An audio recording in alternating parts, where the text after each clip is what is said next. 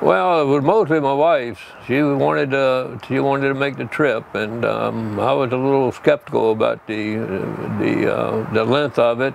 We went ahead and started planning it, and I didn't think it would come about, but sure enough, she decided we were going to do it. And we were about almost 6 years on that trip, and we went almost 20,000, close, really right at 20,000 miles. And we visited 18 countries. The further down we got, we got into some bad weather a couple of times, especially going from Peru down to Chile. And then I knew that we could take it, and then I started gaining more confidence in myself and my wife's navigation ability, and we decided, yes, now it's going to be okay.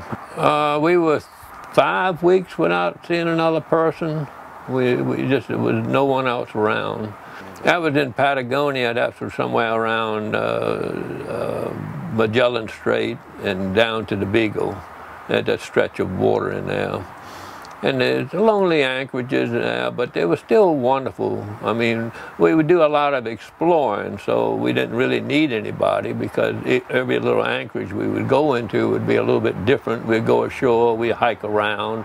Yeah, we sailed at about 20,000 at one trip alone, and we never feared for, not 1 minute would I ever not believe this boat would bring me through it.